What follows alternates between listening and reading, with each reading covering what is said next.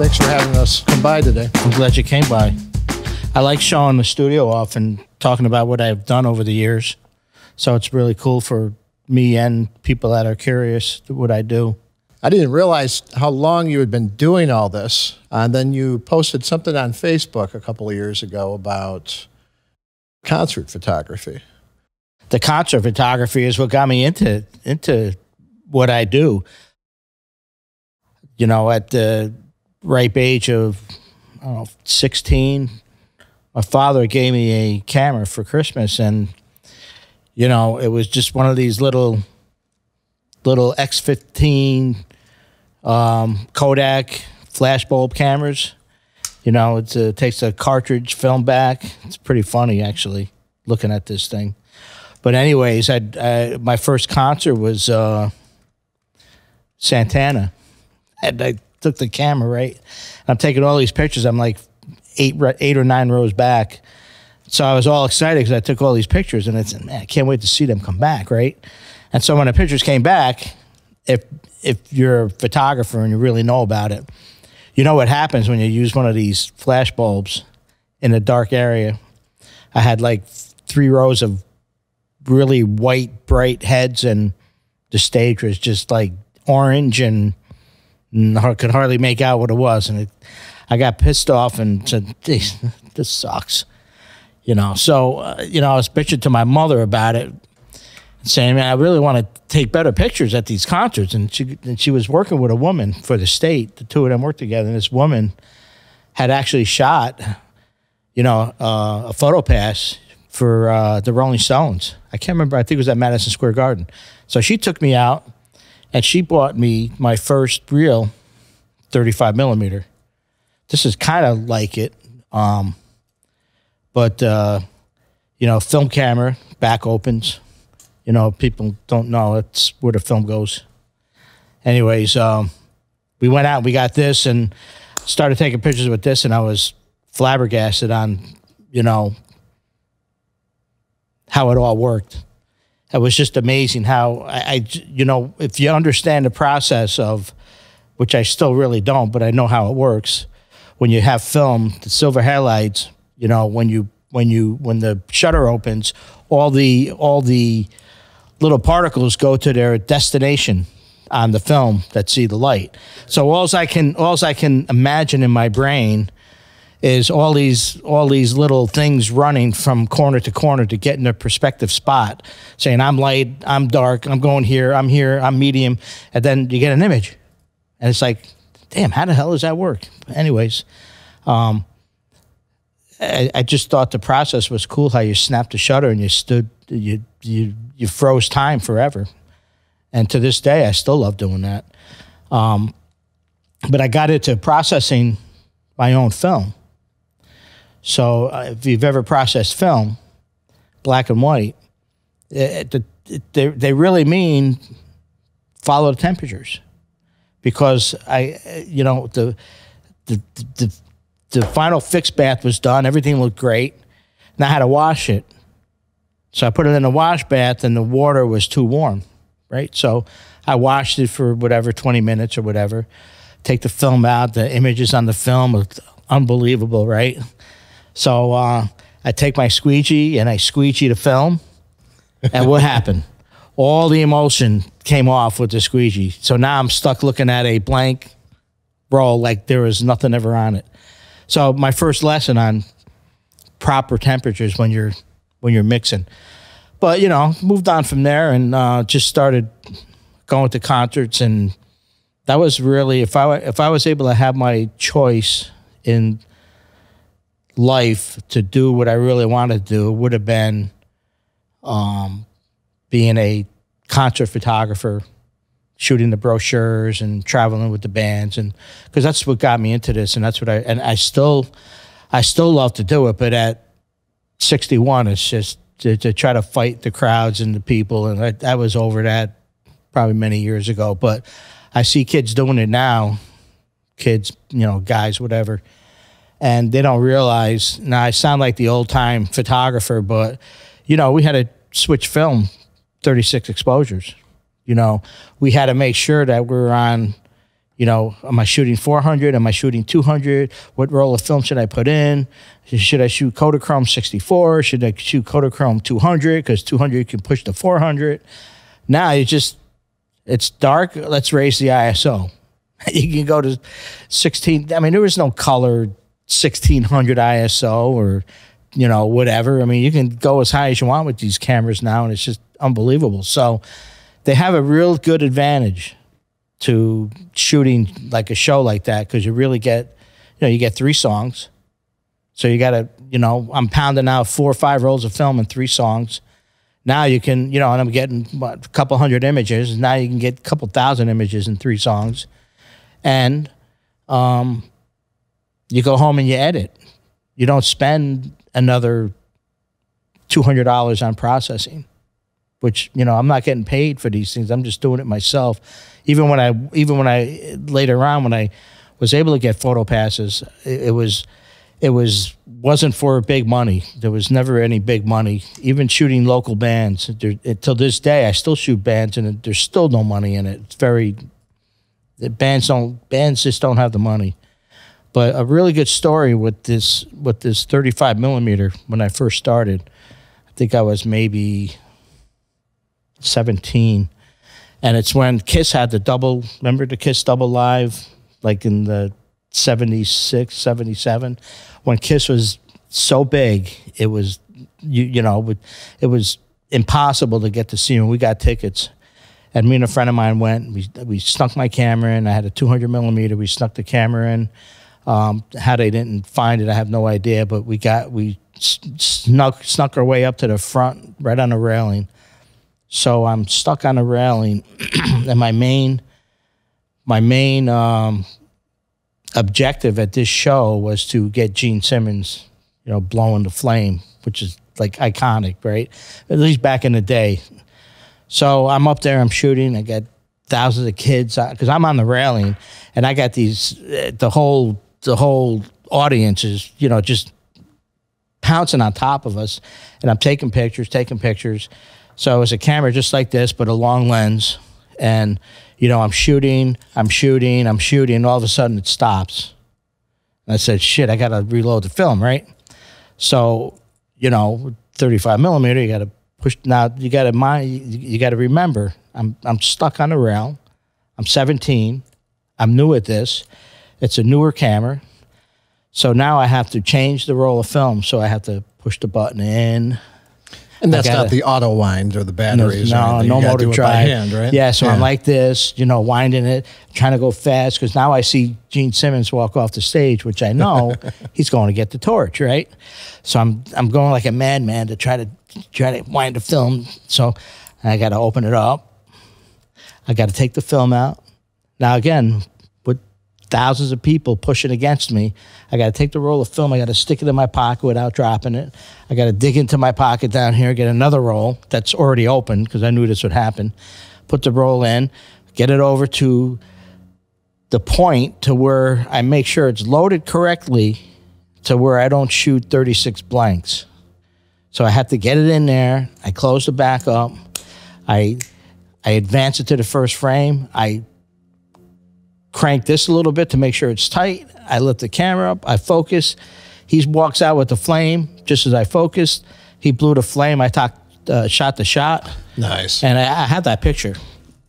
Show you that picture right now. And this is the picture that I got of Kiss blowing the flame. 1977. On 35 millimeter. 35 millimeter film. Nice. Yeah. Yeah, I was sweating like a dog on that. I mean, obviously, there's a little bit of motion in there. There's a little, you know, but again, it doesn't matter. It's a 200 millimeter lens. I'm sweating my ass off. I was rushing to get it. I saw him walking out. I'm lucky I got it that sharp. But you know, if I had a Canon R6 at the time, and it would have locked right in. I would have had nothing to worry about. Nothing to worry about. But so yeah, we got that shot, and then, you know, what I did, you know, backing up a little bit before that, when I started going to see the bands, I saw ZZ Top at the Palace, and I had the most awesome pictures. I mean, they were actually coming right in front of me and actually playing the guitar and pointing the guitar at me. I love that. Yeah. You know what I love the most, though, is when I sent the film out to be processed, I never got it back. It was E6 film. Either somebody at the lab, you know, fell in love with them and kept them, or got lost in the mail. So that got me into processing my own E6 film, which is slide film. If people out there that have been doing this a while know what that is. So that's when I started processing my own E6 film. I started processing my own color film. I started making my own color 8x10 prints. And what I would do is, I was in senior in high school, I'd go see a band, and I'd go on a Friday night, and the band back in the day would play 2 nights in the same bar. So I'd go shoot all these pictures on a Friday night, and then the next day I would spend the day in my house, my apartment, in my closet, processing negatives and making 8x10s. Then I'd go to the bar the next day, and I'd have all the 8x10 prints laid out on the table. And as the band members walk in, they see the pictures and they start saying, "Wow, where'd you get these pictures?" I said, "Oh, I processed my own film. I was here last night. You know, you guys want to, you know, you guys are for sale if you want to buy any." So they start buying them, and lo and behold, that's when I started making a dollar with the camera, and you know, from that point on, things just started snowballing. You know, my parents, they pushed. My father really wanted me to go into the service. I really didn't want to, but to make him happy and to keep the peace in the family, I joined the Navy, and I did my time in the Navy. I did 3 years in a fighter squadron working on F-14s, which I wouldn't trade that for the world. It was a really good experience. And even in the Navy, I took all my darkroom equipment and made a makeshift darkroom in my bedroom. And we'd go see shows, and I'd do the same thing, come back and spend the next day, if I had it off, processing film in my house. And my Navy buddies couldn't believe that, you know, it's because back then, you know, there was no 1 hour photos. It was just, you know, you had to wait a week. And the week wait was heart wrenching because you didn't know what you had, you know. So half the time I get it back, and there's like 1 out of 24 that I like. You know, the whole thing about the digital age is, you know, it's you learn as you shoot. It's like on the job training. You take a picture, you look at it, it's bad, you can fix it right there on the spot. You know, back in the 80s, before all this was around, you took the picture and you sent it out, and you had to wait a week to make your corrections, you know. And, I mean, or if you were shooting there was a process called E6, that, like I just discussed earlier. I didn't always process that kind of film because that was very intricate, but, you know, same thing. There were labs around that could process that E6 in 4 hours. And that was awesome because, you know, if you're working on a commercial shoot and you're shooting, you have a big setup and you want to see the results right away so you could take the setup down and move on to the next, you would go get the film processed, and in 4 hours you'd have it back, and, you know, be able to move on to the next project.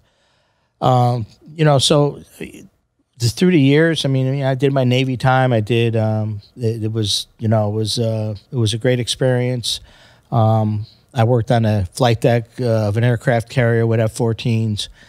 I had the chance to meet the president and President Carter and his wife.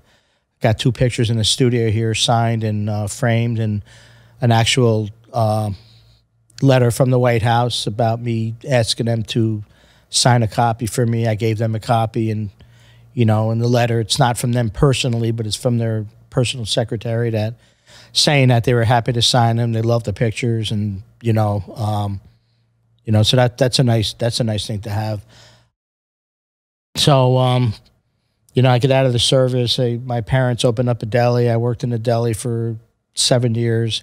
Through those 7 years, I'm playing with photography. My father hated the fact that I was, you know, devoting time to do that. Ironically, he bought me my first camera, which is quite funny. Unfortunately, you know, he passed at age 62 before I really started making a name for myself.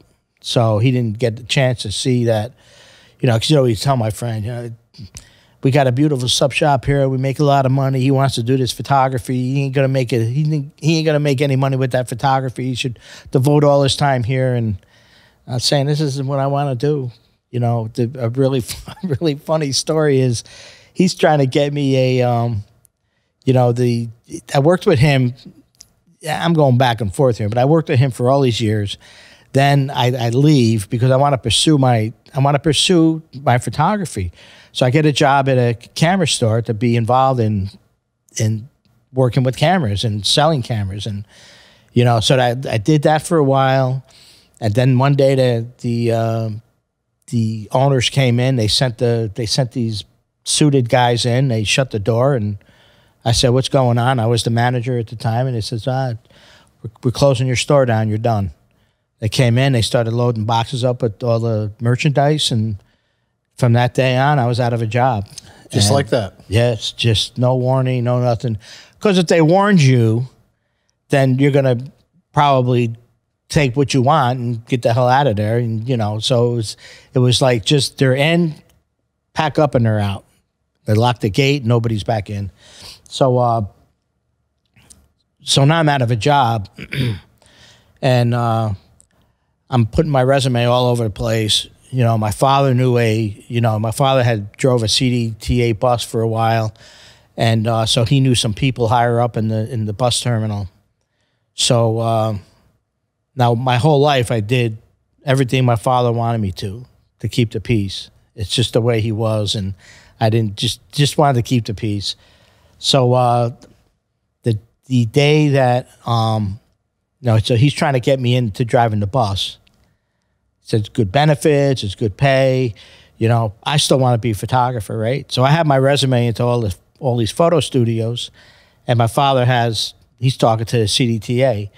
So I get a letter from a photo studio, Metroland Photo, great guy, my buddy Mike, still good friends with him. He calls you up and says, "Hey, I got your resume. I'd like to give you an interview." And so I went in and interviewed, and you know, a couple days later, he offered me the job. That same day, my father calls me and says, "Hey, I got you a job at CDTA." I'd say, he goes, it's a great job. You're going to do benefits. You know, it's perfect. So now I'm thinking, okay, my whole life I've done what you wanted. I went into service. I played the trumpet. I did this. I did that. I said, all I could think of in my brain was Ralph Cramden. I said, I'm not going to be 50, 60 years old sitting behind the wheel of a bus wishing that I was a photographer. So I said, thanks, but no thanks. So I took the job with Metroland Photo. We became friends. That's my commercial, photography. I started learning that, started learning how to shoot weddings. I worked with him for a couple of years. He had to lay me off because things got really tight and really slow. Worked for another photographer, Bill DeMichael, who was a big tattoo photographer, has a book out called Women in Tattoos. Really good book. It's all women in tattoos. Worked with him for a year. And then I'd always have to bring this film to this photo lab called Boakland Custom Visuals. It was the biggest lab in the area back in the 80s. And, I heard that they were looking for a sales rep. So I said that would be a really good place to meet tons of photographers and really be in the mix. So I applied there. They gave me the job. Worked there for 9 years. And through those 9 years, just made connections, talked to people. And in that time, I'm building my own commercial business, working out of my basement. I had no studio, but I made anything work. And so working at the photo lab, now I'm able to push my personal self. And the weddings, I had started shooting weddings probably 5 or 6 years before the photo lab, but now at the photo lab, now I'm meeting more people. So my wedding business is starting to take off. So I'm going to tie this little story into my working in my basement to show you that you don't need a big studio like this to make something work. So my wife was a avid fan of a soap opera called As the World Turns. She got me kind of addicted to it. I remember that one. You remember that one? Yeah.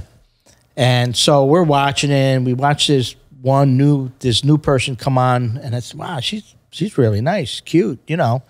We're watching.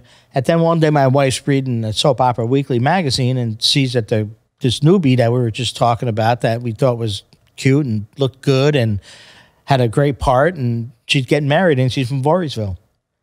So what I did was, okay, let's see. She's in Voorheesville. We know her name.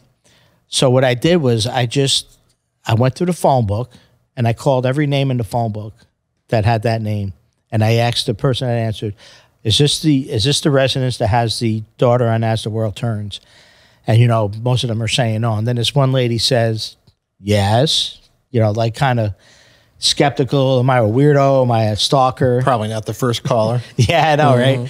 So I go, well, listen, I'm not a stalker or anything. My wife and I are big fans of the show. I see that your daughter's getting married. If I send you some information, can you forward it to her? And maybe I can get an interview and maybe shoot her wedding. So she goes, sure, send the information. So that was around October. Didn't hear anything. And then I knew she was going to be home for a break, you know, around the Christmas break. And I said, if I don't hear from her now, I'm not going to hear from her. So lo and behold, she called me up and we interviewed. And I don't have a studio. We met at my kitchen table, just showed her some albums. She loved my personality. She liked everything that I showed her, everything that we talked about. 2 days later, she called me up and said she wants me to shoot the wedding. And I'm only doing weddings for like 5 years. I'm so new at it. And she was getting letters from everybody all over the country who knew her. Because she had won Best Soap Actress of the Year. So her name was big. And so she goes, we want to do an engagement picture in the studio. I said, well, I don't really have a studio. I said, if you don't mind going down to my dirt floor basement with my crumbling concrete walls, I have a little makeshift studio down in the basement. I said, would you be willing to do it there? She goes, if you can make it work, then I'm good with that. So I got this other picture here I'll show you. And this is just to show you that you don't need a big, huge studio space like this. So this was done in my basement. Nice. You know, the ceiling is literally another foot above her head. I had them sitting on milk crates. And I said, just love each other. Do what you do. And, you know, this is one out of many that I took, but just to show that she had no issue being in the basement. She said, as long as it works, you know, let's just do it. And, you know, I shot the wedding. The wedding turned out great. Even though I had cameras breaking down on the wedding, and thank God I had my assistant that was with me he was a camera repair guy that worked on the cameras that were breaking, and he got it working. And you know, she didn't know that story until later on. You know, I was telling her, but yeah. And then, you know, that wedding, you know, my deal with her was I give you the best price I can possibly give you, but I want to be able to advertise that I did your wedding. So I did a wedding show in one of the malls and had a bunch of her pictures hanging up along with a bunch of others. And, you know, I could hear people yelling halfway down the hallway. I think, look who's on the pictures down there. And they came running up. And, nice. You know, I started shooting weddings. You know, that's how my wedding career really started taking off. And that was the break. That was a big break. Yeah. And, you know, so I just stayed at the lab for 9 years and just kept building my business. And, you know, I got a phone call. Well, first at the lab called me in when I had Junior. the day he was born or the week he was born, they called me into the office at the photo lab after 9.5 years and says, you know, things are really slow. We got to let you go. I said, well, that's great. Just had a baby, and, you know, my career is taking off, but it's not taking off. You know, I'm not making the money to, I was working there part-time, building my business. You know, and in the course of that time, I had put a little studio behind my, like a garage that I turned into a studio behind my house. So I was able to expand. But I told, you know, I told my wife, I said, we're not going to go get a daycare and then the money I would make at another job pay daycare. So I'm going to make it's now or never to make this photography work. So we agreed. So she was working for the state at the time. So me and my assistant are, you know, I'm doing small commercial jobs just to keep the money flow going. But when caller IDs were big, my phone rang in the studio behind my house, and on the phone, the caller ID, it said Orange County Choppers. And I said, my eyes lit up, and it says, this could be big.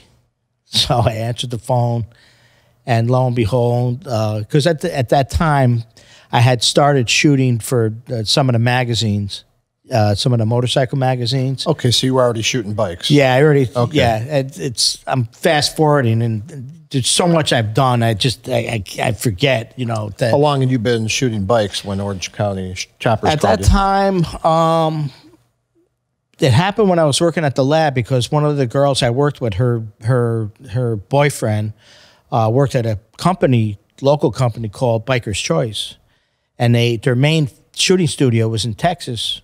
So they had a supplement, and one of their main warehouses, off-site warehouses, was here in Guilderland.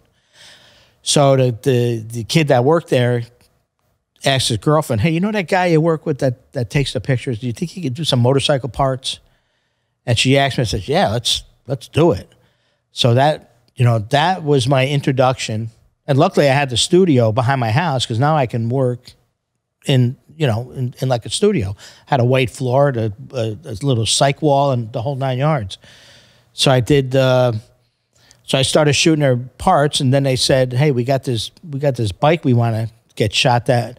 You know, back then they had these things called rolling chassis, where you would buy a frame, the wheels, everything that would make the bike run, except the motor.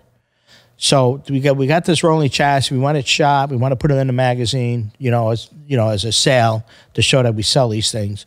I said, yeah, we can do that. So we did it, and then they also brought me a custom bike that was already finished from the rolling chassis. You get the rolling chassis, you can make it look like this with paint and all of that. So I take the picture of the bike, and I said, wow, this is really cool. I wasn't even riding motorcycles then, and I said, this is really neat. So then I saw the ad in the magazine. It was cool, because now I'm starting to see my work published. So after that, the Orange County Chopper guys called up that magazine to find out who took the picture, because they wanted to do the same thing. So they said, well, this guy up in Albany took the pictures for the ad, so that's how they got my name. They called me up and said, hey, we got these rolling chassis that we want to put on the back cover of the magazines. Would you want to come down and talk about it, and we can maybe do some business? And lo and behold, I went down, and, they showed me what they wanted to do, and I went down with all my lights and did a makeshift studio set up down there and shot the rolling chassis. They loved it. And, that's where pretty much my motorcycle career and, magazine career started, was right there. And, Discovery Channel asked Orange County, we want to start putting your motorcycles on our websites. Who's doing your photography? And the Discovery Channel calls me and says, every bike they do, we want you to go down there, and we want you to shoot over the camera guy's shoulders and record what's happening. So for every bike they did for 3 years, I was right on their shoulders shooting every bike. I have such a collection of Orange County bikes. You know, back in the day when they were big, it was big. And the one bike they did was a POW MIA bike. They brought it to my studio. The magazine wanted it for their cover.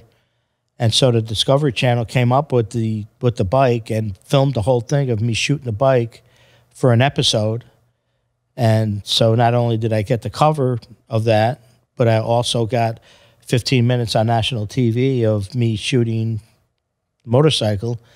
And from that point on, I've been, you know, known all over the country for shooting motorcycles, which is awesome. I never thought in a million years I'd be shooting motorcycles. You know, I thought I would have one day and ride them, but not to the extent that I did. You know, now I'm like, my name became very well known in the motorcycle industry. I was in, you know, I've had 4 covers in 1 month. I have over 100 covers. 100 motorcycle magazine covers. And I'm just not unknown. These are all national. I mean, like to the fashion world, it would be like a Vogue. Nice. You know, like Easy Rider, American Iron, Hot Bike. You know, I mean, over 100 easily. And I can't even tell you how many features not on the covers. You know, probably 300 or 400. So it was a good run. Magazines are all, with the digital age, magazines have all since folded or moved on. You know, the magazine Easy Riders that was started in the early 70s. They folded like a year and a half ago, 2 years ago. American Iron was the last standing one. They held out for quite a while, and they just folded probably less than a year ago. So, I mean, on average, I was shooting 40, you know, maybe 50, 60 bikes a year for magazines. And now I might be doing 10 or 15 for just customers I want their bike shot. I still love doing it, and you know, I have the space to do it. You know, it was a fun run. It was a lot of fun. That sparked the interest in having that bike week that you do here, the big event. Yeah, once a week. Well, that's I mean, even as it was dying out, you know, I did these runs maybe 10 years ago, called the We Care Ride. Me and 3 other people were involved in it. And, you know, usually when you have a run, it takes time to get it together. You know, it takes years to get a following. But the first year we did it, we had probably 800 people in the bike run, which was phenomenal. And we did that for 10 years. We raised thousands and thousands of dollars for the Crohn's and Colitis Foundation, and we would donate the money to the cause.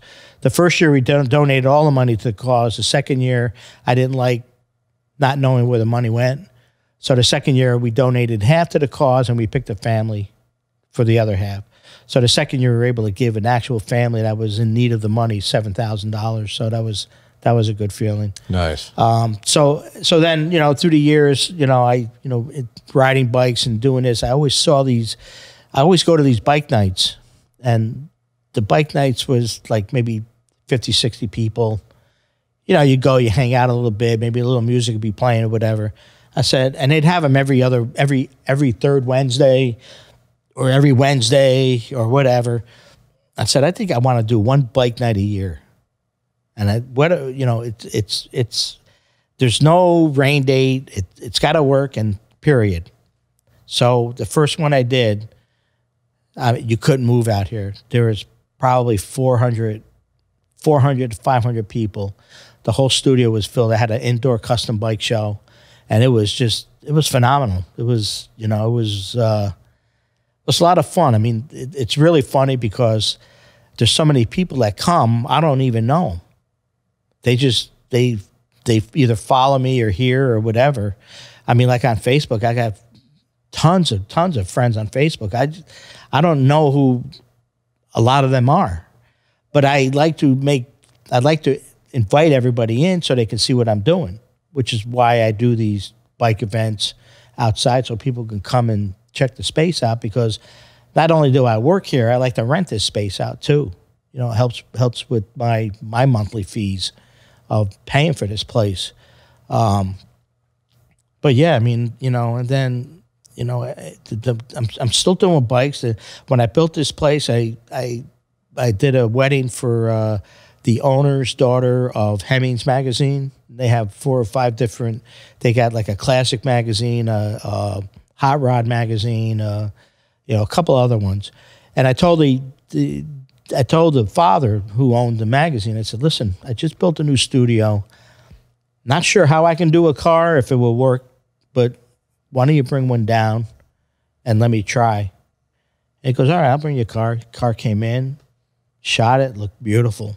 Guy loved it. And then that started me shooting the cars that I do. I got a company from Boston that it's called Factory 5 Racing. When they build a car, they bring the car to me to have me shoot it, because they're kit cars.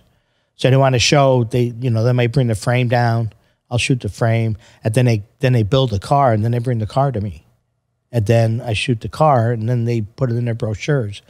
Same with, there's 2 other big car companies in this area. Varilla Motorsports is huge, does all these custom Corvettes, you know, rebuilds and services the Corvettes. And another guy, Chris Mackey, who does a lot of Mustang cars. And, you know, every time they bring their stuff to me to have me shoot it, which is great. That's the stuff I love doing. You know, I mean, the weddings, I'm doing 30 to 40 weddings a year. A lot of people think that I'm the motorcycle car guy, that I'm not doing weddings anymore, but I'm still, you know, I've been doing weddings for 35 years. And I think I do a great job, and I'm still at it. And my son now is my second shooter, which is really cool. And, you know, maybe in a few years he might be taking the wedding business over, and I'll still stick to the commercial work. So it's been a long run. I mean, the cameras are ever changing. I got into drone flying. You know, I'm using a Mavic Pro 2 now, and this was a game changer for me in the past year. I can't get enough of it. I love taking this thing out, and I use it commercially. I got my license, and, you know, you need overhead real estate stuff done. We did a huge generator turbine removal up at some big power plant. We flew the drone in there, and they couldn't believe the imagery that I got, because they said, we've never had angles like this before. This is awesome. You know, you had to document the removal of a generator turbine at a power plant? Yeah, they wanted pictures of the whole process of what happened. So they use it for their educational, you know, to show people this is what happens when we take a generator out, or a gas turbine or whatever. That's a big deal. It's huge. Yeah, huge. You know, and the cool thing about the drone is I can get the drone to where we can't get because of safety reasons. But the drone, it's not bothering anybody as long as I keep my distance and so on. But, you know, I can't go out to that spot, but this can. Plus, overhead shots are phenomenal, but they're inside working where you can see from the top down, but you can't see from the sides. So I fly it up, and I got to be very careful, and I got to be intricate on where I'm going, because there's a lot of sensors on these, and you got to know how to maneuver around and up and over ducks and all that stuff. So, you know, it worked out. That shoot worked out really good. So this was a like a boost in reinventing and re-energizing my system with this thing. So it's kind of fun. I'm doing my best to stay out of it, but those are real tempting. A lot of my friends are flying those around. Is that the one you used to do that shoot for that car dealership? Yeah. Earlier this year? Yeah, that came out great. The quality of the thing is just, it's amazing. I mean, I'm floored on it. I mean, yeah, you can't make a 40 by 50, but you can make some good quality prints with this. I've had them made on, especially on metal prints, and stuff looks awesome. Looks awesome. How many megapixels you got in there? I believe that camera is a 20 megapixel. That'll do it. But the sensor's not huge, so, you know, you have a little bit of, you know, limitations there. But, you know, unless you're going to look at it with a microscope or blow it up to, you know, building size, billboard size, you'll see it. But for everyday usage, yeah, I've had, like I said, I had a couple of 20 by 30s on metal prints made, and they just phenomenal how nice it looks. But we're moving right along, just staying busy, and, you know, 16 years in this space. You know, those are my stepping stones. I was in my basement for 10 years. I was behind my house for 10 years. And then I've been here now for 16 years. But the thrill of seeing your first real studio, like the one behind my house, was just, you know, I mean, right then is when I knew that this was my life. There's nothing else that I want to do. You know, a lot of people, you know, they say, "Oh, your work, I've never seen anybody shoot as good as you," or whatever. My thing is to stay humble, because there's always somebody out there that can kick your ass, that will blow you away. I mean, you go on YouTube sometimes, and I look at some of the stuff that these guys half my age are doing. Is like, how in God's name do you do that? You know, I'm like the guy from Albany that does really good commercial work, really good straightforward work. I'm not a special effects guy. I'm not, I mean, even like the drone stuff. You see some of these guys out there, you know, doing these drones like for movies, that are running these drones that it's amazing. It's crazy what they're doing. And then they're color grading the footage so well afterwards. Yeah. That's just crazy what they're able to do with those. It is. It really blows my mind. I mean, totally blows my mind. It's a whole new art form. It really is. You know, it's unbelievable what they're doing. You know, what a lot of folks probably don't realize, if they haven't been to your studio before, is that you can pull a car right in here, and you've got this, assuming we have the wide shot going on that camera, maybe you can see this gigantic softbox, which is probably the biggest softbox in upstate New York, right behind us here. I love that thing. Probably, right? Hey, I'll tell you a story about that box. So I'm thinking, okay, how hard can it be? It's just, it's a frame with fabric, and the main part was the light that comes through it underneath. So I went to the hardware store, and I bought all this PVC, and I bought these metal rods to go in the PVC, so it had a little stability to it, which I really didn't need, because I had it hanging by 8 chains, 4 in the front, 4 in the back. And that was stationary. That's where it stayed. So I built the box. The hardest part was figuring out what to put on the bottom for the light coming through it. So I got muslin material, bleach white. I said, this is probably going to be perfect. So I put it up, took a shot of a reflective object, and it didn't work, because all I'm seeing are big spotlights coming through the fabric. So, okay, so we got to figure this out. So I know in these soft boxes, they have a baffle. There's always a baffle. So there's an extra layer of material between the actual main material and the light. The inner layer of diffusion. Right. So what I had to do was I went to Joann Fabrics, and it was kind of funny, because I went to the material where they would use to make wedding dresses. And the only way I can make out if it would work or not is I would take the material, and if I could see my shadow of my hand, then I said, well, okay, the light's going to go through that. But the biggest thing was I put it up to a spotlight, and if I couldn't see the round spotlight, but I could still see through it, then I knew that was probably going to work.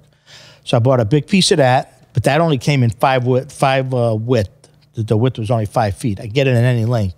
But all I needed was 5 foot, because it was just a baffle. Right. So the box had 4 lights in it. So I put an inner layer baffle with the wedding dress material. Then I put the muslin over it. And I put that same reflective material out there. And I started cracking up. I said, this is it. this is it. Then I got my buddy to bring his bike down.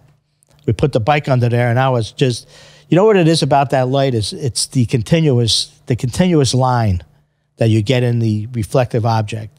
There's no break. There's no hot soft box. There's no 3 soft boxes hanging over the top. It's one continuous, nice, beautiful line. The specular highlight is just phenomenal, and that's what I love. But the problem is, I couldn't adjust it. So if I wanted the background darker or lighter, I had to finagle. All right, so what do I got to do? So I call up a good buddy of mine, actually my printer, because he's very mechanically inclined and has ideas. I said, I need to fix this box so I can adjust it. So he came down. We were both discussing. So we figured we took the chains off, and so we bought 2 winches, and we have the winches mounted into the ceiling with a remote. And so one winch adjusts the front, and one winch adjusts the back, and then it goes up and down. The hardest part about that was your pivot point, because there's only one pivot point now. I mean, you got your main pivot point in the middle, and then 2 cables that go to kind of support the edges a little bit, but that's just little support. The main support is in the middle. So what happened was when we did that, because I used PVC, even though I had metal rods in there, the PVC started looking deformed, and it was flexing, and it just looked unsafe over a $100,000 car. So I did a lot of work at a lot of functions at the Modern Welding School. So those guys, I asked my buddy who's a professor up there, a teacher, and said, what do you think about maybe your school building me a box, as an assignment? He goes, yeah, I think we can do that. I think all we really need to do is buy the material. I said, okay. So we used a 1x1 material, and it's almost like a rigging, like a stage rigging. Looks like stage rigging underneath all that fabric. And they used that. But he said to me, he goes, all the stuff that you've done for us, we're donating this thing to you fully. I said, nice. Oh, that's unbelievable. Came in here solid as a rock. And the hardest thing was, like I said, getting that middle pivot point, so when you lift it up, it stays, because now I use bottles of oil up there to keep it, it's like a scale. I got to move the oil bottle a little this way or a little that way to keep it level, So, but yeah, that box cost me, when I first built it with the PVC, it cost me $300. And then when I redid it with the Modern Welding School, it cost me nothing. It cost me a couple dollars for the material when I redid it. And the other thing that I had to do was the upper layer was that silver insulation board, but the silver was the specular was too much. So I went in and spray painted it flat white, which really, that was the ticket. You did the whole inside white? Yeah, flat white. A lot of people rent the studio space just for that. There's nothing else that I can think of around here where you've got a softbox that big, and it makes things so much easier. It's really, the only problem with that softbox is it's very flat. So if you want to do something, with like a dramatic look or something, you can't use that box because it just throws light everywhere. So a lot of times when I'm doing some of my sports pictures with really like grungy type shots with hard light, that light's not on. I'll just use like side lights and back lights. That light is just too soft, too big, too much light. One thing I wanted to ask you, aside from the gigantic softbox that works so good for the bikes and the cars and all that, what advice would you give to up-and-comers? Like, okay, you got a 19-year-old in front of you, somebody junior's age, right? And they got some pretty good work. They want to be a professional photographer. What kind of advice would you give them, like realistically? Like, run really fast in the opposite direction. Don't look back. Yeah. I think it's harder than ever nowadays. anybody can be a photographer, but not everybody can make money doing photography. Especially nowadays, since everybody's a photographer. Everybody thinks you can pick up a cell phone and be a photographer because you got the latest, you got the iPhone 12. It's a phone. It's not a camera. When people say, my camera is unbelievable, and they're showing me their phone, that is a phone. It's not a camera. You got to be diligent. You got to keep doing it. You got to keep. This is where the new generation's coming in and kind of like taking over.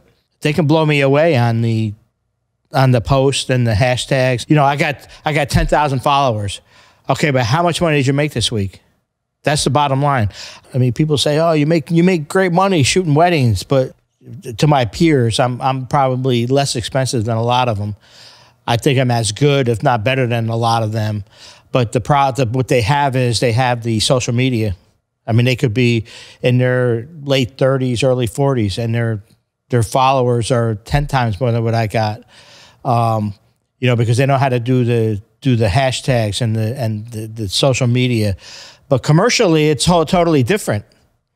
You know, half the guys I know that are doing with the weddings can't pull a car in their studio, or can't pull a bike in their studio, or can't put, 50 people in their studio and do a 50-person shoot. I can do that. Or maybe some of them don't even have a studio. Exactly. I mean, there's a lot of my friends that I know that they meet people in like Starbucks, and I'm not downing that. That's not, you do what you got to do.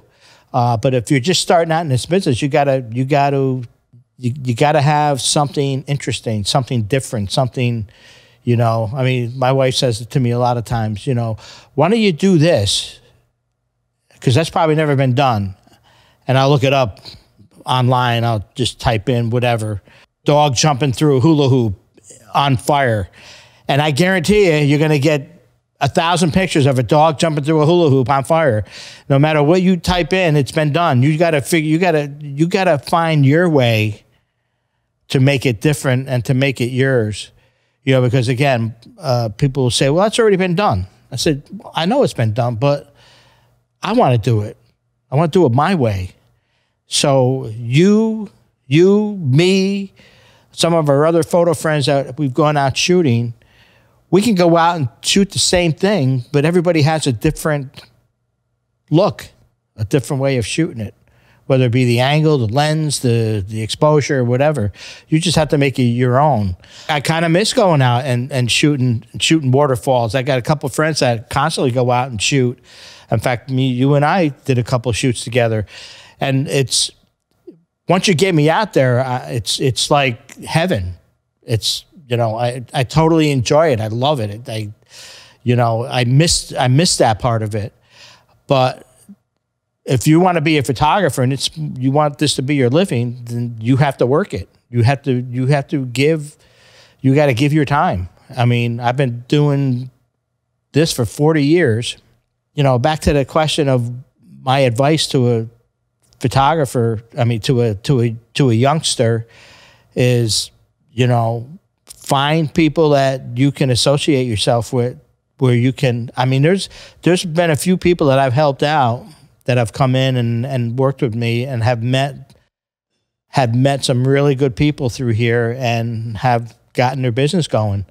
You need to affiliate yourself with studios, not just one, but just work around, see how other people do it, see, meet people, connections. It's all about that. You could be the greatest photographer in the world, and if you don't, one, you got to have the backup. You got to be able to back up your words, and two, it helps to know people, to help you.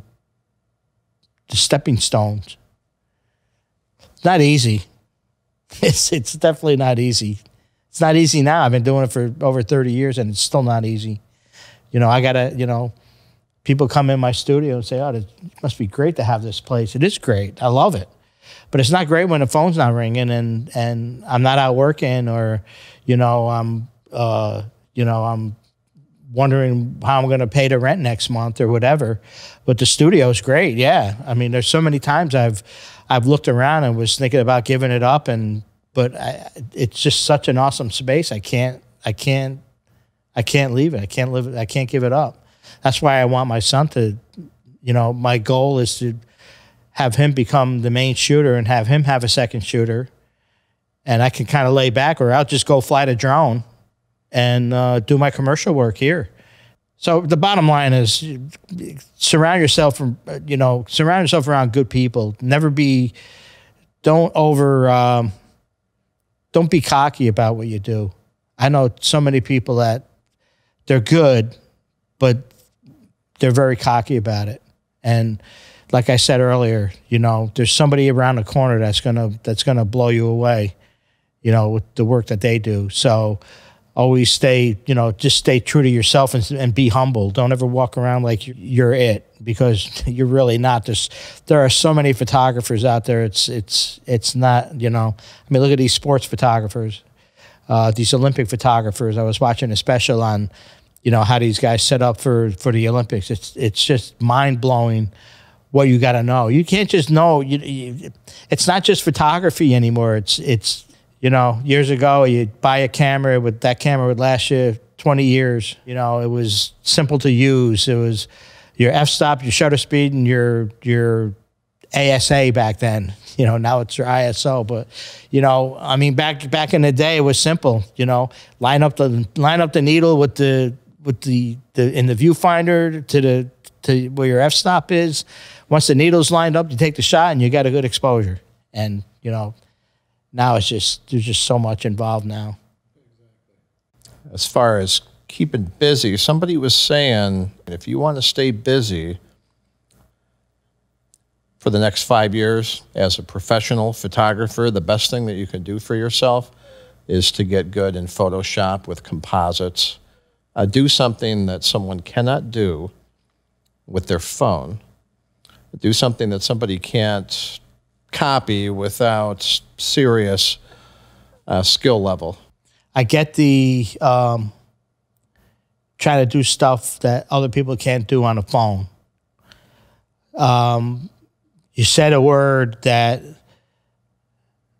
I'm getting better with, but I'm still not good with, which is called composites. Because if you're going to be a composite Photoshop person, there's a difference between photography and digital art. And compositing is digital art. I don't, you know, people may disagree with me. I've had many arguments with people, but I mean, I'm doing more composites now. I actually just posted a shot the other day of a little boy in front of a, you know, in a Superman outfit, and I put him in front of a city scene because it was cool. I mean, I'm not saying I'm against it. I'm getting better with it, but I'm not going to say that's a photograph, because it's not. It's a digital image. Once you lay layers on top of layers, it now becomes a digital image. It's not, I don't believe it's an actual photograph, because it's really not. I don't know. I mean, people are going to hear me say this and, you know, you don't know what you're talking about. It's photography, but it's, you know, it's not. You've taken, I mean, even some people will take other scenes, which I did, you know, through Shutterstock, and use that as my background. How can you say that that's my photo image when it's only part? You get what I'm saying? What I'm hearing you say is different people have different opinions about where the line is between photography and digital art. Exactly. And composites might be some gray area stuck in the middle somewhere. I mean, people say, well, you know, you take a picture of a car and you put it on a, you know, you digitize it and you make a reflection in Photoshop. That's a composite. No, it's not a composite. That's my actual photograph that I just flipped, and I turned the opacity down on the flipped part so it looks like a reflection. It's one image. It's one image with one extra layer for a reflection, but it's still a photograph. It's still my image. You know, when you look at an image that wins a huge contest with huge dollars, and you know, they're calling, you know, it's a calling for entries for the next year. And I look at the winner from the last year, and it's like, and I'll never forget this, 3 cheetahs sitting in these mountaintops with these awesome clouds with the sun rays coming through the clouds. I mean, it was like breathtaking. And then I'm reading about the image, and it's like 12 different images. And I don't think that should have won a photo contest. That should have won a digital imaging contest or a composite contest, but not a photo contest because it's not a photo. Especially if all the photos aren't your own. Oh, that's even worse. Well, I'll do that sometimes to get somewhere. Yeah, with exactly. something. Yeah, sure. But I will never say that this is my image. Just look at this image I took, you know. And I don't lie about it. I may not be upfront about it and say, hey, you know, I put 3 images together for this one shot. You know, I may just post it and let people ooh and ah and say, how'd you do that? So I found a Shutterstock image and my image and put them together. You know, I would never lie about an image that wasn't truly done in the camera. Photography, what is photography? Photography is when you pick up your camera and you take a picture and you stop that picture for life. I mean, to me, that's what photography is all about, capturing, telling a story through the lens of what you interpret that to be. I can interpret it, okay, I'm going to change my interpretation of this picture and put, you know, this image in with this image, with that image, with this image. And now I got this super image, but it's not an image. It's 7 images put together. You know, it's like, I don't know. Like I told it, I think it was B&H Photo had this photo contest. So the girl, it was at the one of the expos, and I'm walking by and she stuffs this thing right in my face and send pictures in for our photo contest. And I asked her, I said, are you allowing composited pictures to be in the photo contest? Yeah, because they're photos. I said, no, they're not. So now I'm having this argument with this girl handing out cards that's like 20 years old that's working for B&H Photo, what photography is, because the young kids don't know what, you know, if they're just doing computer stuff. That's okay. Here's a really good example. This one's great. And if anybody has never seen this YouTube video, look it up. All you got to do is type in girl model cheese pizza or girl model pepperoni pizza. And you're going to see this guy. He's a Photoshop guru, just like amazing Photoshop guy. And he shows this beautiful picture of this model in a red bikini, right? Gorgeous, right? So then he goes, okay, so I'm going to play this. I'm going to play what I did in reverse in Photoshop to what I started with. So you see him going through it, and he's doing all this stuff, and lo and behold, it's a slice of pepperoni pizza. So he could actually call that image of the girl with the bathing suit on a photograph if he really wanted to, but it's not a photograph. It's a digital image. I think once you take, now I'm not talking about dodge and burn. I'm not talking about retouching. I'm not talking about taking a beer can off a table at a wedding or whatever. I'm talking about taking other images, whether they're your own or they're not your own, and sandwiching them together and calling that a photograph. What if I did frequency separation on the model's skin to smooth it out? You're still working on your own image, your one image. Yeah, I'm retouching it, similar to how I would have done it. Yeah, I mean, because I do that. I think, I mean, hell, when we did darkroom work, I had all these tools for dodging and burning and all that stuff, and gradation filters, and all that stuff. And that's the same thing as doing that in Photoshop, smoothing skin out and stuff. There is ways to do that in a darkroom. Photoshop, now again, I have no objections to compositing. I think it's awesome. I think it's really cool that you can do that. I wish I was better at it. I don't have any issue with it at all. I just have an issue when somebody says, "This is my photograph," because it's not. It's your digital image. It's your composite. That's what it is. It's not an actual photograph, because did it come out of the camera looking like that? No. Well, then it's not. You did work to it, digital work, where you put layers on top of layers. Now all of a sudden, now it's a digital image. I know a photographer out west. You would think his stuff is composited. His stuff is amazing, and he's out in the Arizona deserts, and his stuff is unbelievable. And that's true photography to me. True photography. Now here's a photo. This is exactly what I love. This guy does these food commercials where, let's say it's a Big Mac, and it's all separated in midair on a white background. And how he does that is he has these robotic machines and these robotic arms with these little thin like spatulas on them. And one spatula has the lettuce, one has a tomato, one has the roll, one has the burger, one has the cheese. Mm-hmm. And when he hits the button, those arms quickly go out, so everything's suspended for that split second. And he has the type of high-powered lights to where it's just frozen on a white background. That's a photograph. That's not taking the lettuce and putting it in. That's not taking the tomato and putting it in. That's not taking the burger and putting it in. That's one shot done the way he does it. Exactly. And I love that. If I could do that kind of photography, that's what I would do. I would rather not take and put each piece in. Like, I shoot a car, and I pride myself when I go to the computer and I do a little tweak here, a little tweak there, a little rub here, a little soften here, take this line out, brighten this wheel, brighten that wheel, darken the window. Then I take the car and I flip it and I make my little reflection, and I'm done. So really, what was that? 2 layers, right?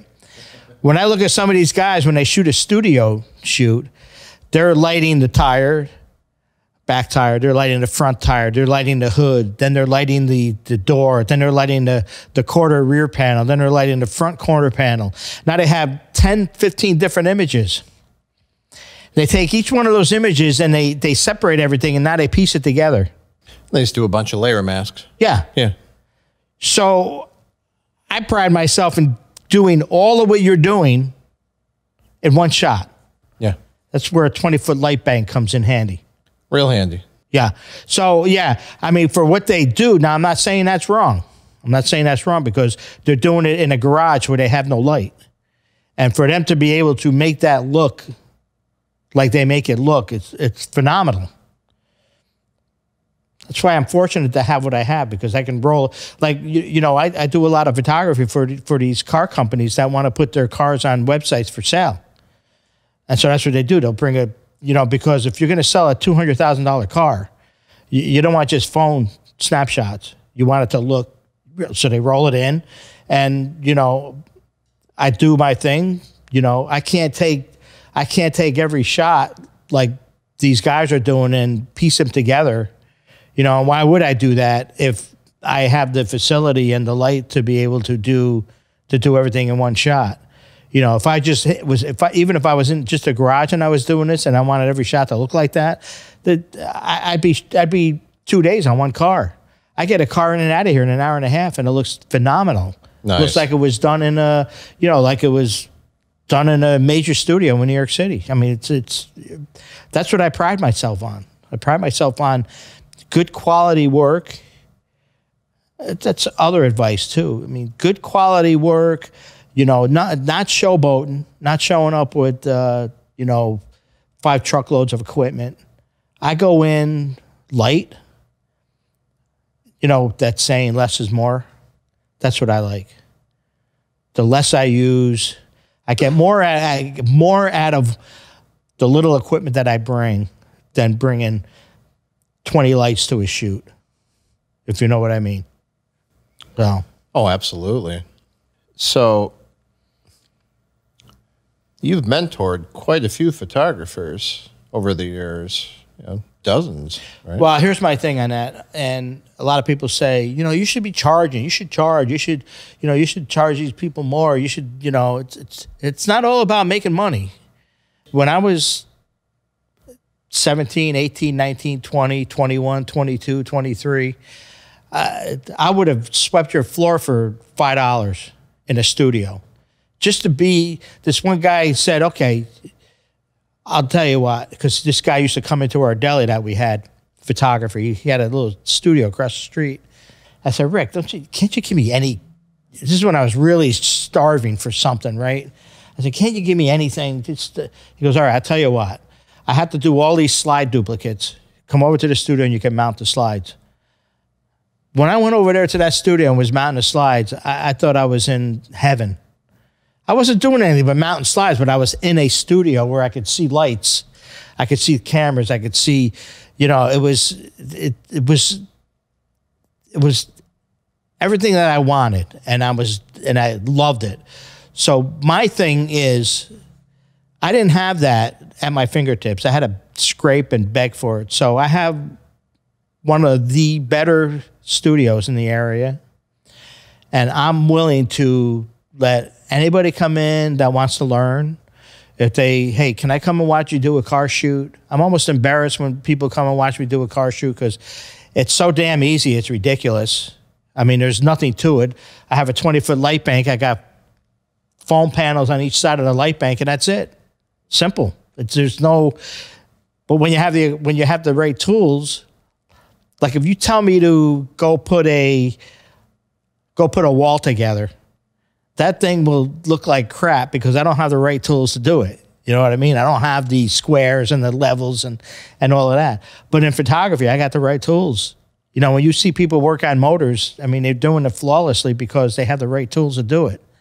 But if that same person, you give them a camera, you say, go take that picture of that car over there just to give me a nice snapshot. They'll be fumbling around with the dials and the stuff on the camera. Wouldn't even know what they're doing.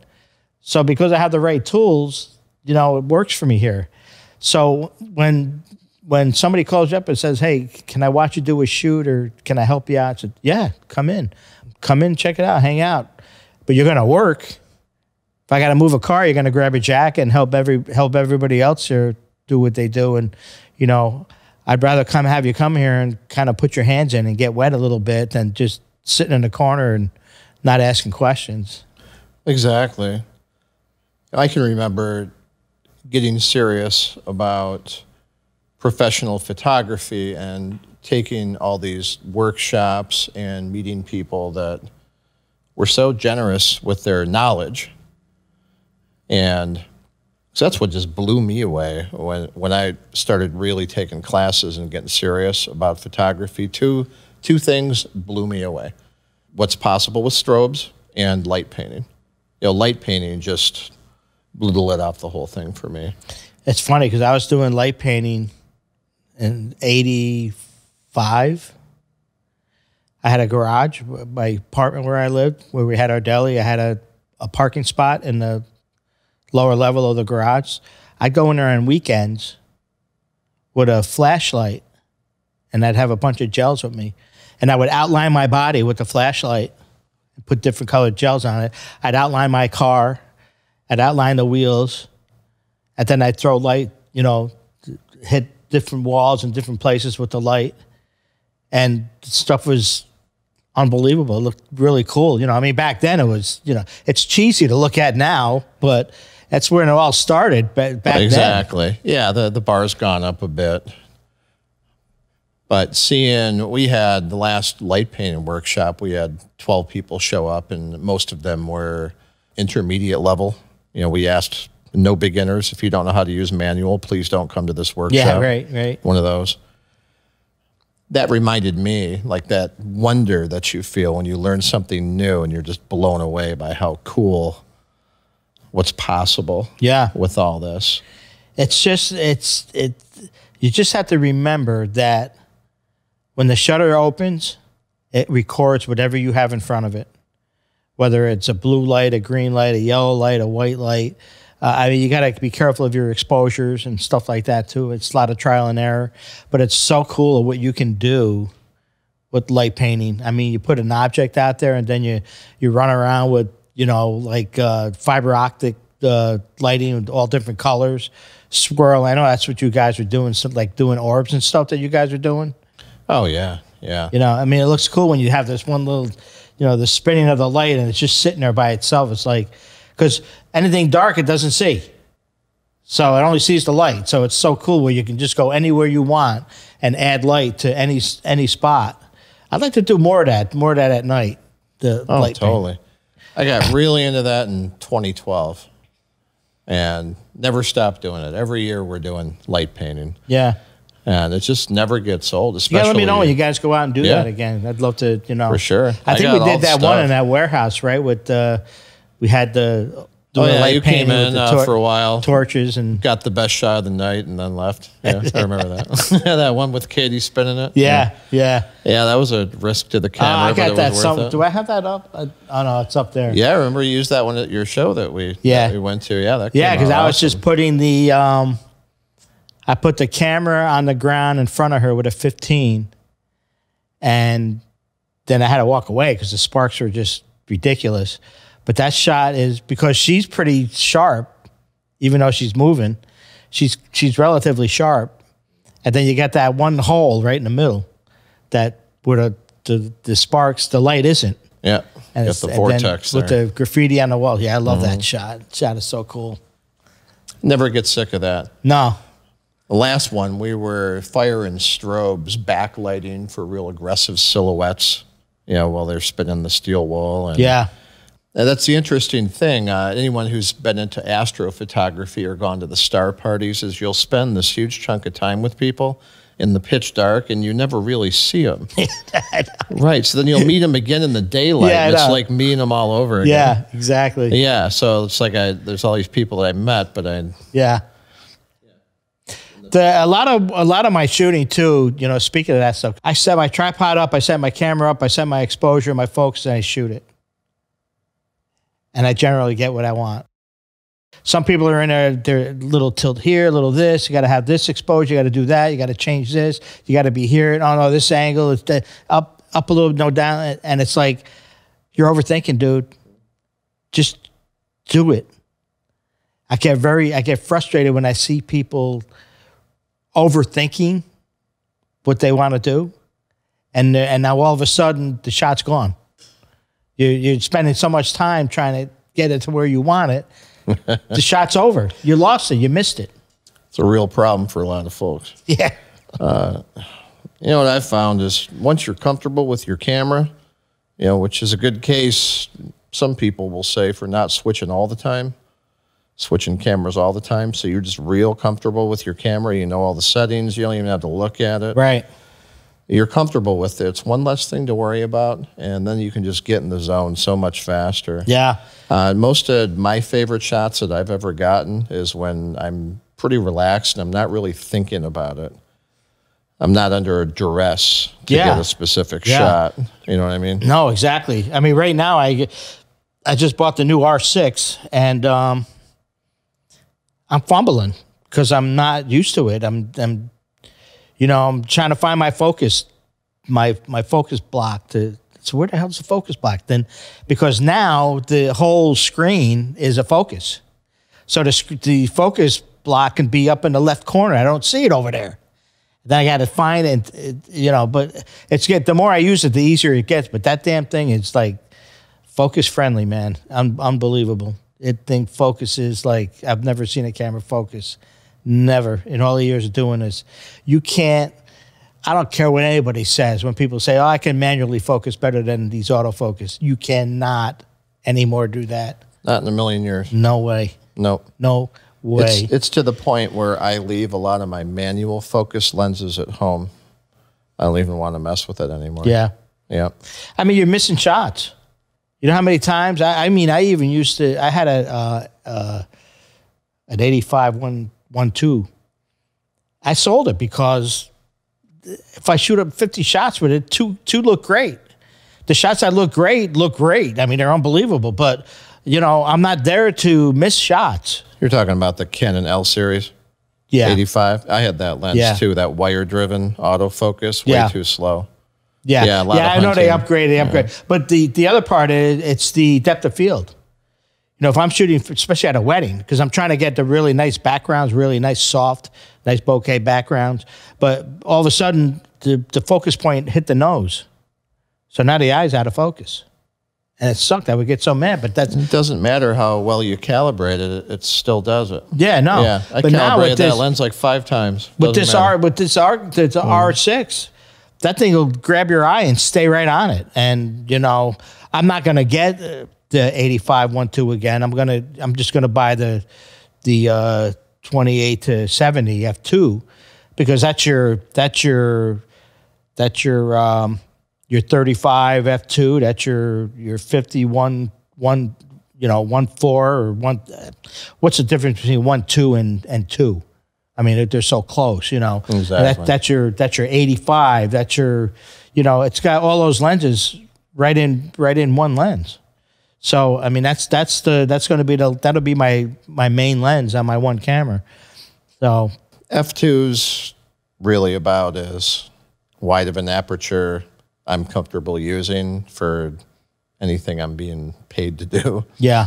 Well, like that one, that'll give me 1.4. That one's, you've got a 1.4 point at you right now, and yeah, you know, I stopped it down a bit more just to be sure, and that's locked right on your retina the whole time while you're talking. But still, if you gotta have it in focus, if you're getting paid to get in focus, if it's going to be a big deal and you can't reshoot that. Yeah, I know. No, how many times that happened where you think you got it, you didn't blow it up on the screen, and you put it on a computer, and it's like, oh my God, are you kidding me right now? Frustrating. Are you kidding me?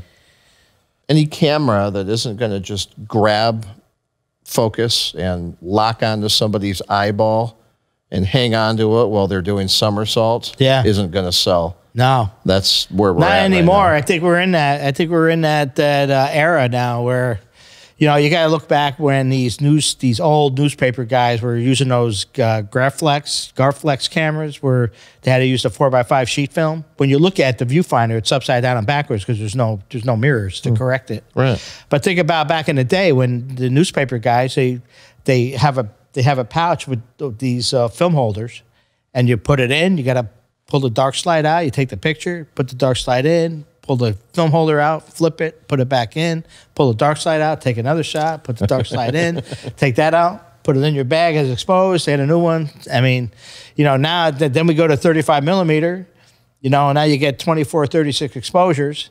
You know, you're still under the gun. You know, if you're on at an assignment where you're flying through film, you know, I don't even know how these sports guys did it. These Sports Illustrated photographers, football guys, when you get that guy leaping over a mound of players and it's super tack sharp, but it was with film and manual focus. How did they do it?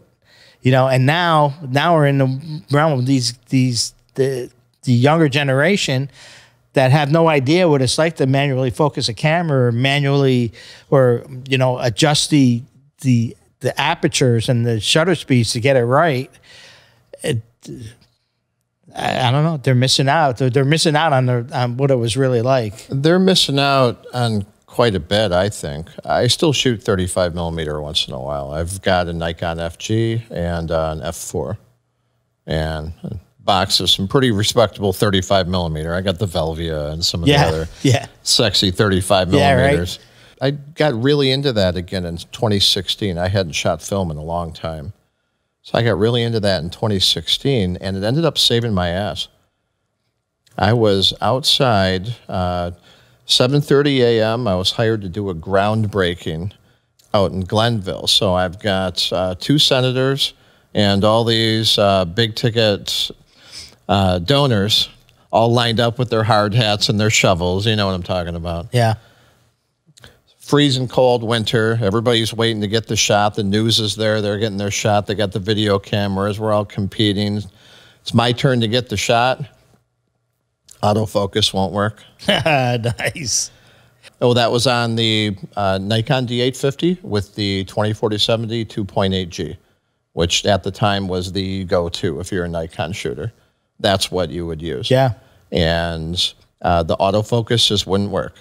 And I got my flash, but I had been shooting manuals so much. All I did was I stopped down a bit, and I already had my maximum ISO with the flash set to 2000, so I knew it wasn't going to go crazy. Yeah. I flipped it auto ISO, and I just did a manual burst. And I had a good enough flash on there that it gave me the whole burst. And just gently did my manual focus back and forth. So I did about 20 shots all in a row, and I was able to composite it together. So I had 15 people with all the eyes open. That shot went out in a press release 2 hours later. Yeah. So if I didn't have that muscle memory, that might have gotten me in trouble. Well, about being a professional is when your stuff is royally screwing up, you got to look cool and calm and collected on the outside, but you're inside, you're bouncing off walls trying to figure out what in the hell is going on. So many times that's happened to me. I mean, there was a time that we were rushing at a wedding. Things were running really behind. We were only at the bride's house, and I was shooting Hasselblads at the time. And, we're running, it's extremely late. So I thought to myself, well, we're going to be rushing when we get to the church, so I'm going to switch film now.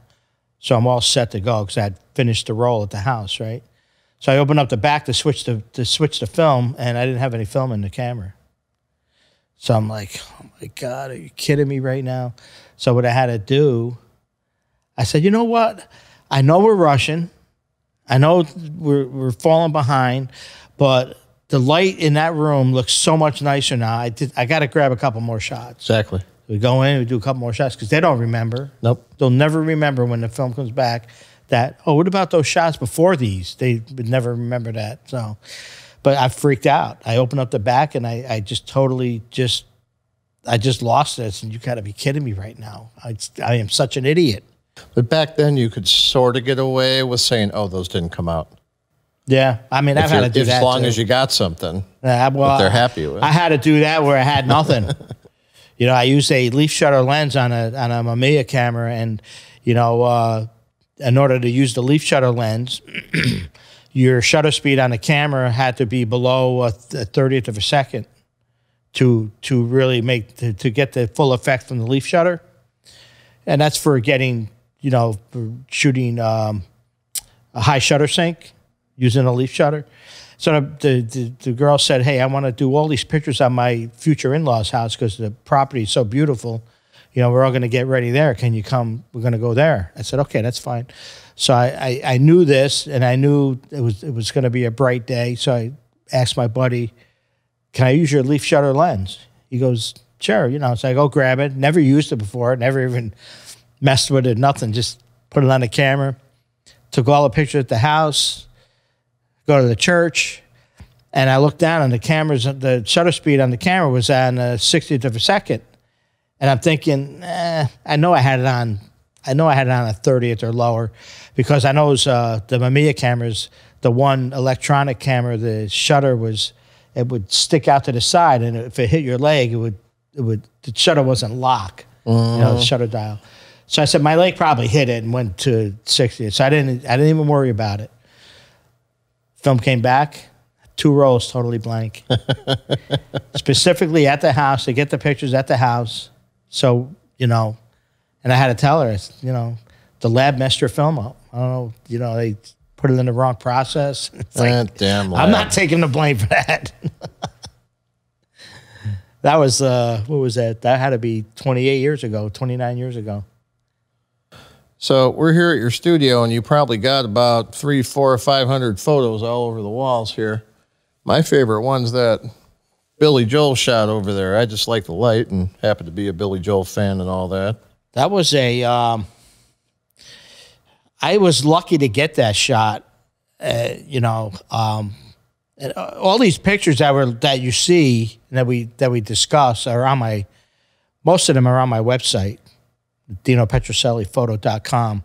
But that picture there, that was the last shoot I ever did with the Discovery Channel in 2006. So I'm in the backstage before, I'm there for the sound check and shot the sound check, and I'm there, for the interview in the back with the Discovery Channel and all that stuff. And I was supposed to be on the stage, you know, hovering one of the camera guys doing the whole shoot. But the management of Billy Joel said, there's no way you're coming on the stage. There's already too many people, right? So you're going to have to be in the front. I said, oh, okay. So I go down in the front, and security's there. I said, I'm shooting with the Discovery Channel, so I'm going to go up to the stage now. You know how they have the pit? You know, you can only get so far. I've been in the pit. He goes, no, you're not. I couldn't even get. No, there was no pit. It was just the stage. So there was no security, nothing, and no photographer pit, no nothing. So it was just the stage. So so I told the security at the end of the row, you know, I had my credentials and everything. I said, I got to go up there and, you know, because I'm shooting for the Discovery Channel, because you can't go up there until the third song, and that's when we let everybody go. So they let all the fans rush the stage after the third song, right? Wonderful. And I'm freaking because I'm getting paid. I'm getting paid $1,200 to take these pictures, right? And I'm thinking, oh my God, I can't fight this. I've just got to do it, you know? So as soon as that third song came on, I was a madman. You know, what was I, 40? I was a 45-year-old madman bouncing off these, you know, 25-year-old kids, a lot of young kids there. And I just elbowed, and when it comes to that, I don't care. I'm going to walk on you. I'm going to elbow you. I'm going to get where I need to get. And I got that shot, and the producer of the show, well, he was a cameraman in that shot, but he became the producer.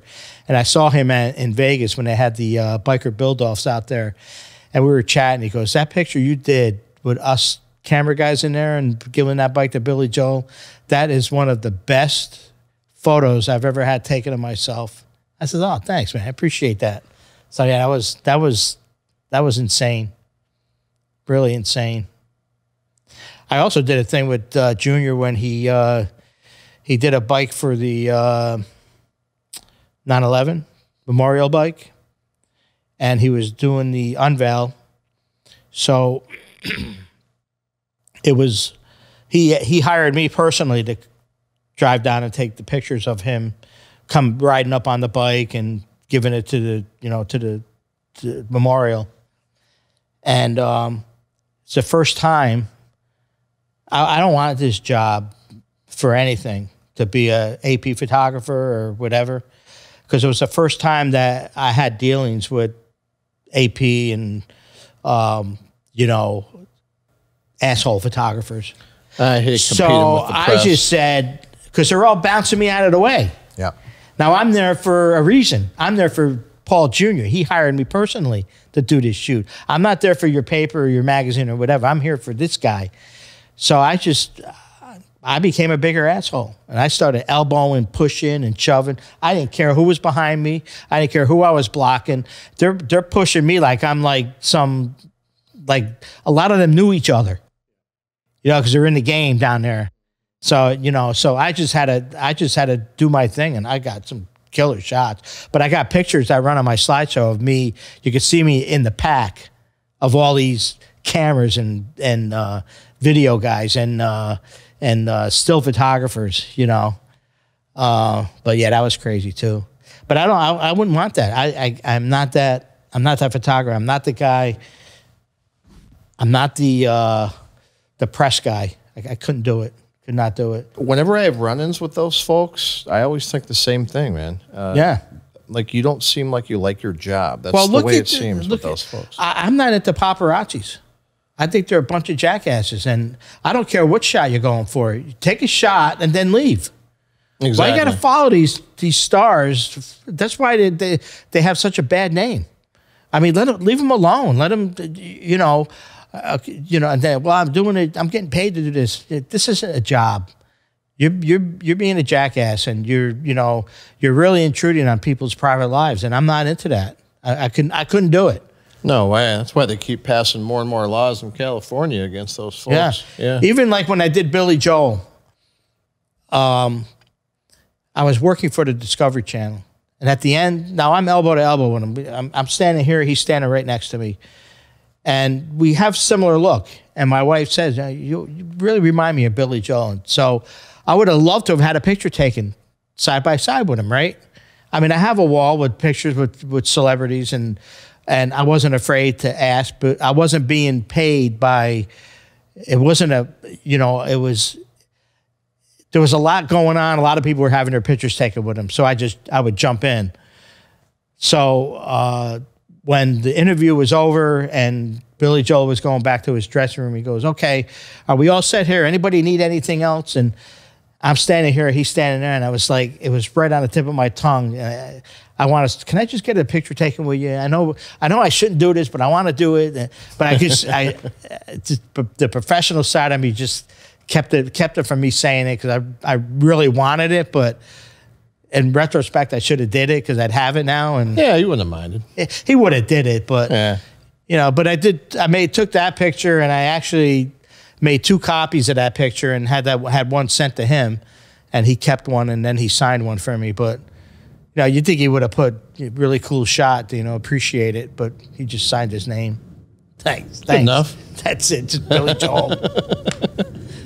Yeah, that came out beautiful. Yeah, that's an awesome shot. Absolutely. So, let me look here. You want questions? I got a couple more questions. Sure, ask. We got a few more minutes here. What makes a great photographer? One, your eye. You can't just say when you're 40 that I'm going to be a photographer, because it doesn't work. You can't do that. It's something that you have to grow into. It's almost like being a baseball player. You can't just start playing baseball at, 25 and think you're going to be a professional at 30.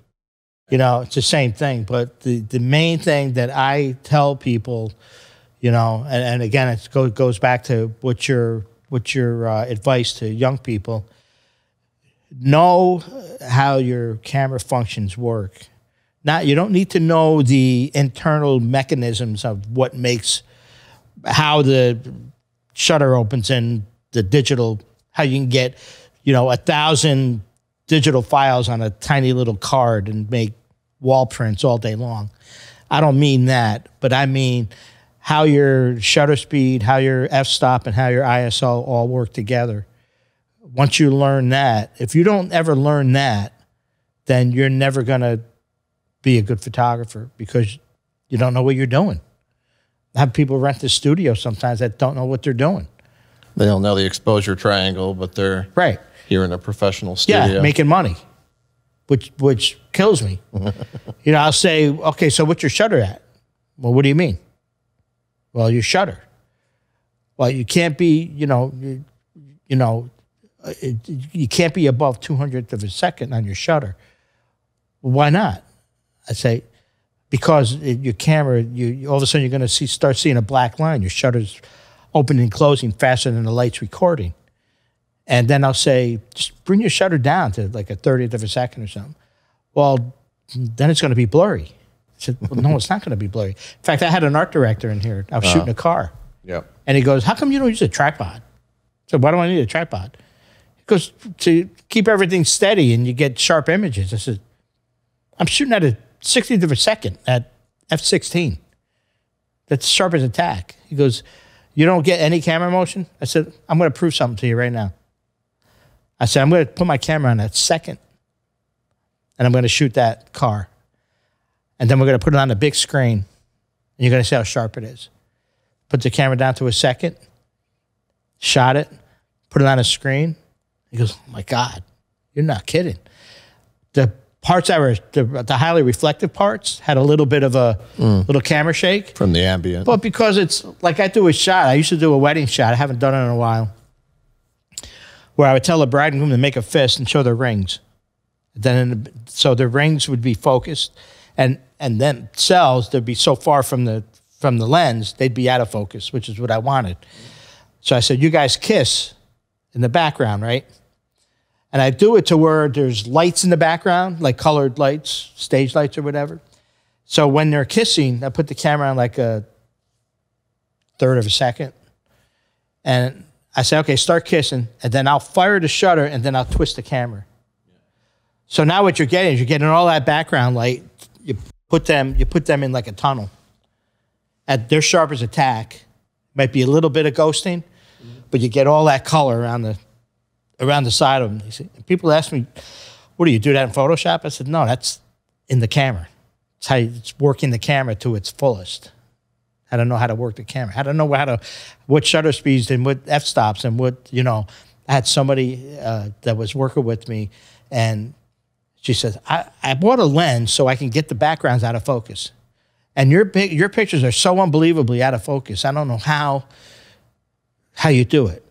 So I said, well, let me see how you're shooting. So we opened them up, opened the images up in Bridge.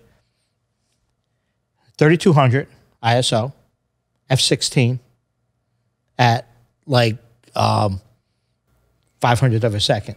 Yeah. Right sunny day. So I'm saying, I say, why? Okay, your shutter and your ISO and everything's off. Well, what do you mean? And I had to explain to her what the shutter speed and the f-stops do. Well, everything. You know, when you're at 2.8, very little's in focus in the background. When you're at f16, everything's in focus. And when you're at 3200, you have to be at f16 outside because it's so bright out and you're at such a high shutter. It was so. Then she got it, and her stuff looked so much better. But it's like, you know, I'm looking at. I tell people, when you look at an image, if your eye is trying to find what it's looking at, then it's not a good shot. Your eye needs to focus on what you want the viewer to focus on. You know what I mean by that, right? You know, so if you're not utilizing your depth of field, like if I take a picture of you and everything behind you is super sharp too, my eye's going everywhere. What's my center of interest? Where am I looking? Exactly. You know, that's why it's so nice to work the f-stops to get that background, that soft background where just what you want to be solid is solid. So you got this R6. You upgrade from the 5D Mark IV? Yeah.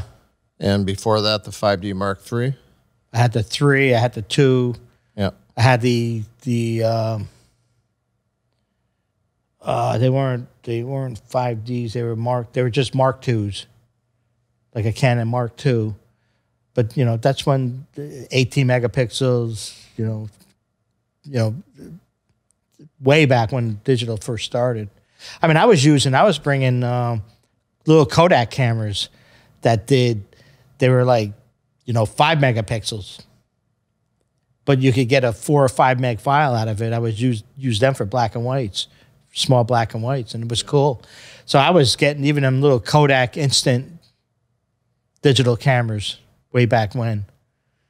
Then just things progressed. I mean, me and my buddy used to laugh. Oh my God, I came out with a 10 megapixel. They got a 20 megapixel. Holy crap, It just keeps going and going. How many megapixels are the R6? That's 20. 20, okay. Now the 5 has 40. Now maybe over the summer when the wedding cash flow starts with weddings starting back up, hopefully I'm going to turn that other Mark IV into a Mark V, R5, and then use the R5 more specifically for commercial work. Not that the R6 can't handle it, because it can, but it's nice to have that extra, But when I do a wedding with that R5, I'm only going to shoot half raw, because I don't even with this I'd probably go a little less, but I'm not gonna, because it's 20 megapixel. The Mark IV was 30.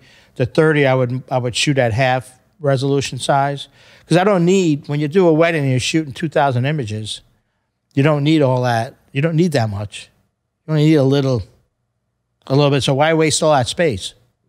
Yeah, 20 is more than enough for a wedding. Yeah. Oh yeah. I mean, you're not going over 16 by 20 normally. Yeah, and even then, that's fine. So what do you think about people saying you ought to double or even triple the reciprocal rule, since these cameras are so sharp now? Used to be like that. I remember being told, let's say you're using a 100 millimeter lens, your focal length should be your minimum shutter speed. So if I have 100 millimeter, I should never go below 1/100th of a second, or else I'll have motion blur from my lens moving. Ask me how often I go by that rule. I break it successfully all the time. What you got to do is you got to be careful. Well, the Joe McNally technique, using your elbow and the 3 points, works really well. This is the argument I have with people when they say, well, I just use a live shutter. Oh, so you're shooting out here.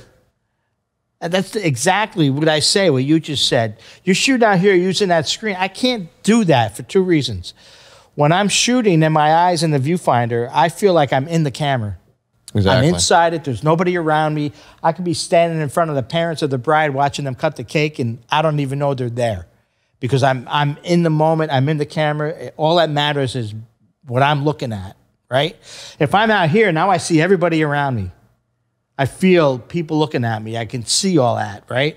You know, the only time I use live view at events is if it's a weird angle and I can't use the... Yeah, or like low, whatever. Mm-hmm. And then the other point, what you just said, how do you stabilize the camera out here? How can you possibly, with a lens on there, stabilize the camera when it's out here? This is your body is your tripod. You know? Exactly. Yeah, and they're getting better and better and sharper. And yeah, some folks are saying if you got 100 millimeter, your minimum shutter speed should be 1/300th. You know, something like that.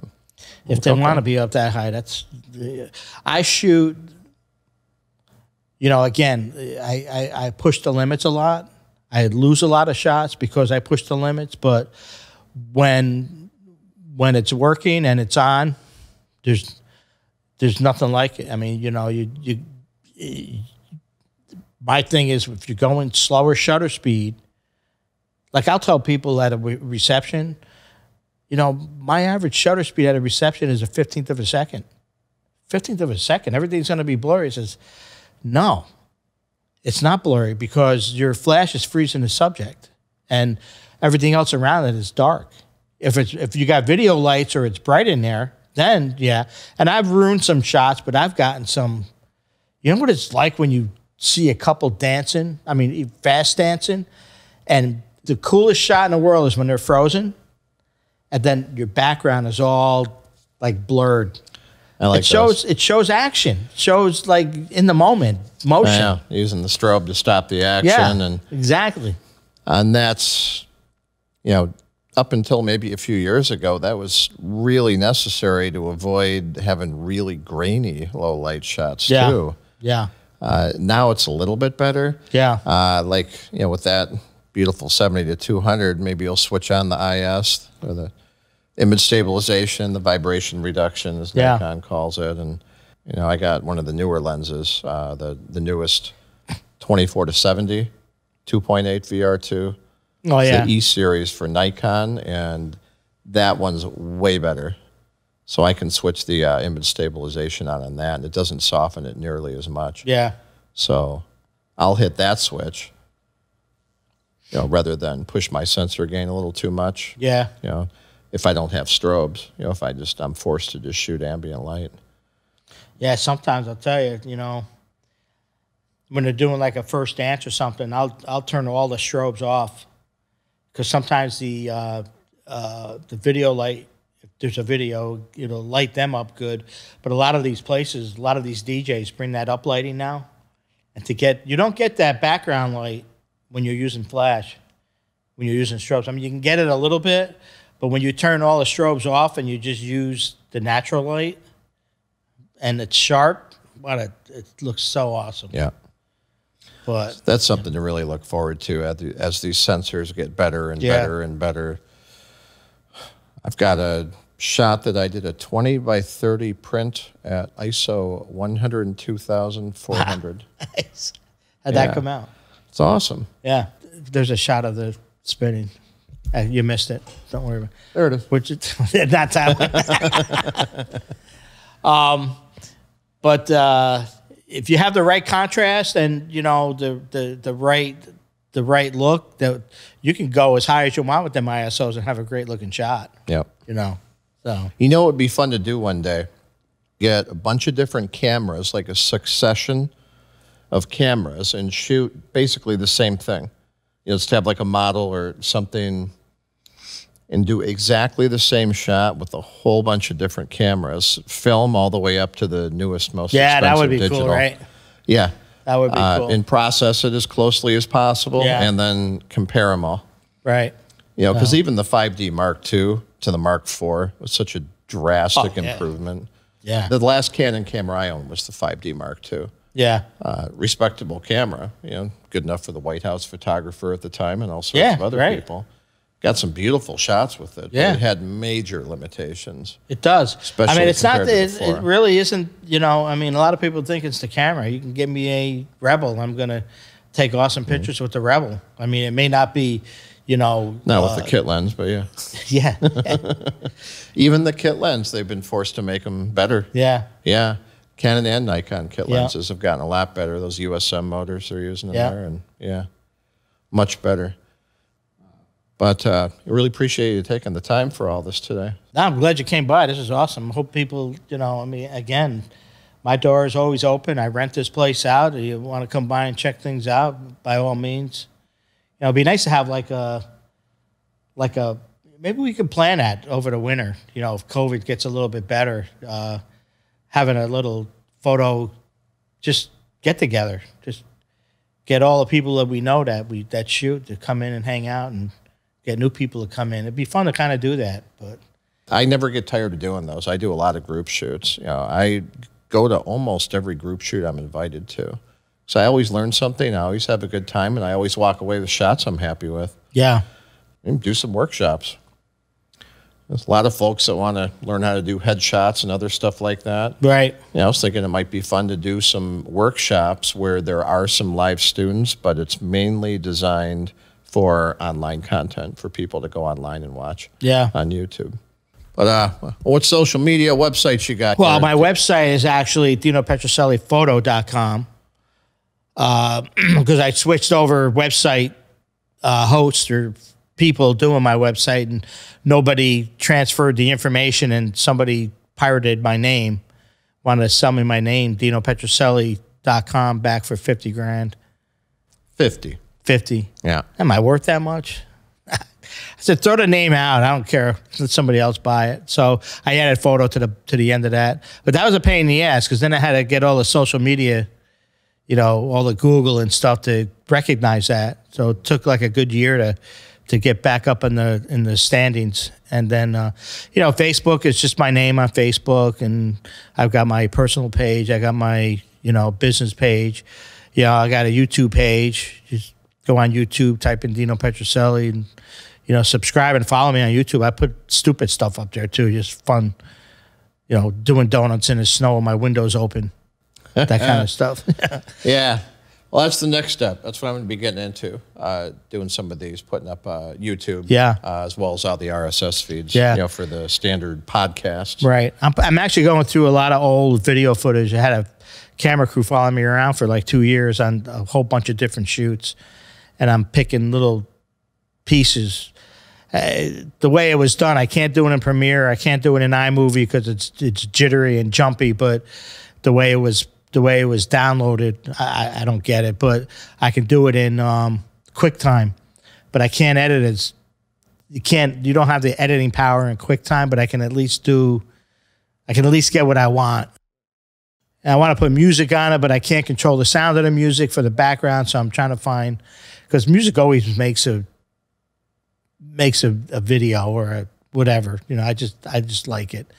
But yeah, so I mean, Instagram. I mean, it's my name on Instagram too, but I'm just not I'm not up on Instagram. I'm trying to do more, but it's so hard. Social media is a whole job in itself. I don't spend hardly any time with any of that. Yeah. I like getting out there and creating content. How I choose to share that's a work in progress. You know, it would have been nice to have you know, pictures going around the back, but you can see the wall back here is loaded with pictures, and you know, but you'll see a lot of the pictures that we were talking about on my website, and you know, maybe when this goes up, we'll throw some stills up with it also. But no, I appreciate you coming by and, you know, hanging out. For sure. I hope to do it again soon. Hi, buddy. Thank you.